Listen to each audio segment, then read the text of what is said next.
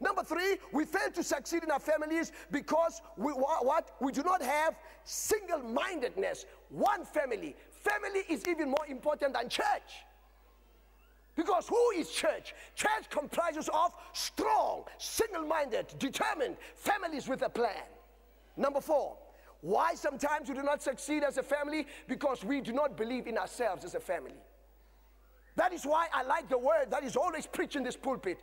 A word that will inspire you. A word that will challenge you. Why? So that you can believe in the Lord and believe that you have been brought here for a specific task.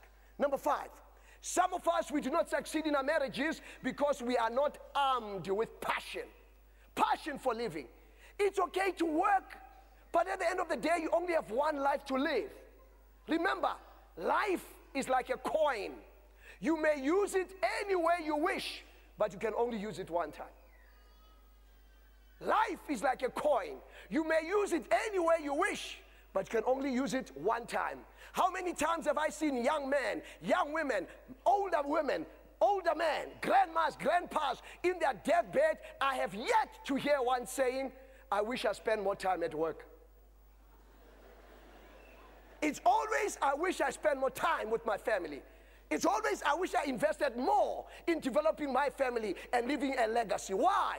Because what you do for yourself is gone when you are gone, but what you do for your family will remain as a legacy. Amen.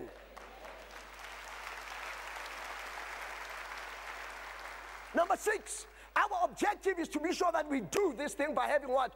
Goals, family goals. I just took my family the last time I was here. We went on a cruise. You say, well, David, I cannot afford a cruise, but you can take a walk. It is healthy, it is not expensive.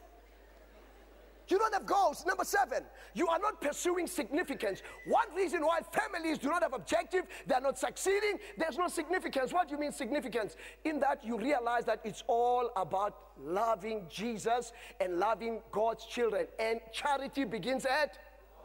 And how do you do it? Thanks so much for that question. Please stretch your right hand, please. Pretend it is a mirror and repeat after me. I'm beautiful. Say it like you really mean it, okay?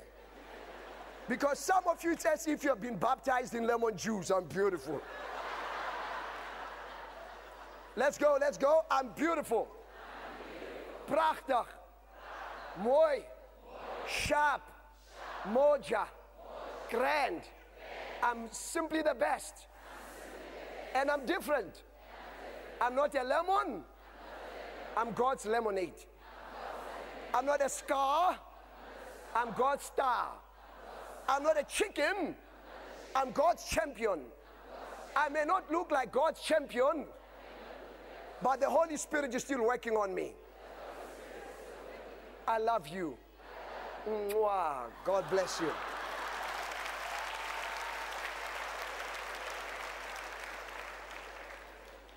H, have a productive life as a family. Oh, pursue those objectives so that we can succeed. The letter P out of the acronym HOPE means we must pursue contentment. Philippians chapter 4 verse 11. Paul, continue writing to the church of Philippi, says, not that I speak in respect of want, for I have learned in whatsoever state I am, therefore to be what? To be content. Here's the challenge. Families today are not content. Parents are spending too much money trying to impress their children. And we are creating a generation of spoiled brats. Young people need to learn to earn. My kid, Mpo, is 10, Musa is 13. I teach them on how to earn and I reward them. They must have chores because they need to understand that's what life is all about, so that they can be content with the little things. Because the Bible says if you are content and faithful with little things, God will give you the bigger things. I'm worried today, even some of us now becoming affluent, that now the housekeeper is now supposed to do what we're supposed to do. Everything is being outsourced. And later we'll even outsource our marriages if we're not careful. Contentment, there's no contentment. The man is busy, the woman is busy. It's a rat race.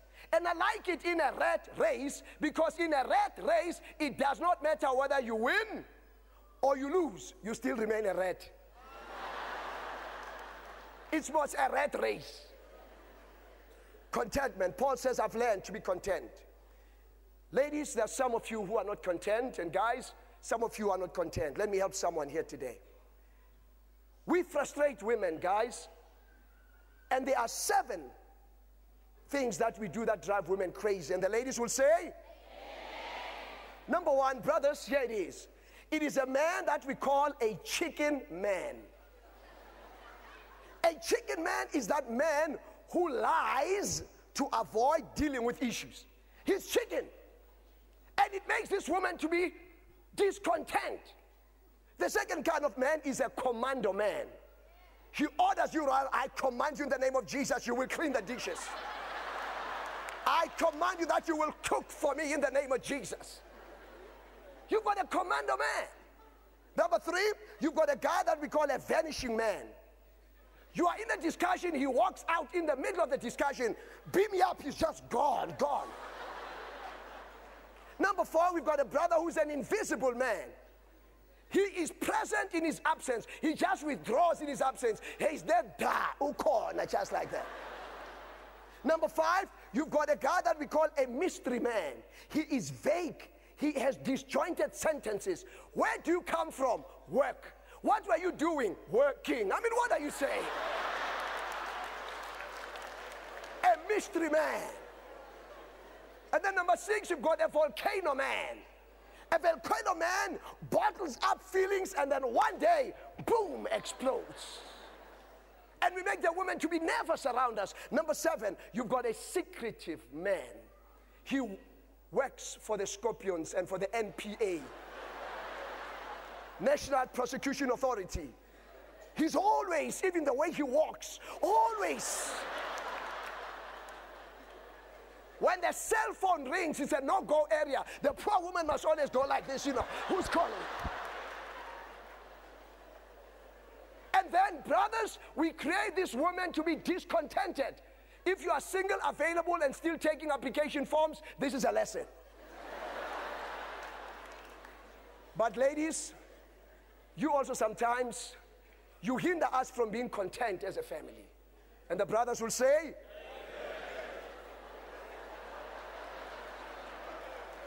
7 things. Hola. 7 things, ladies. Please, stop calling him inappropriate names. Number 2, stop nagging. He knows you need a car. He knows you need to, load them. I understand all that stuff. And the brothers say, inappropriate names, nagging, can create discontentment in our families. Number 3, stop bringing up the past. You must never, never.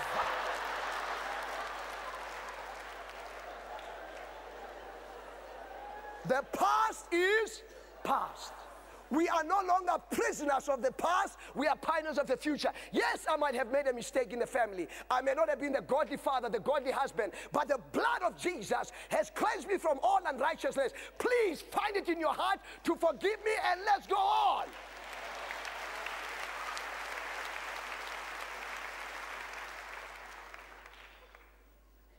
Number 4, please, ladies, catch me doing something right for a change.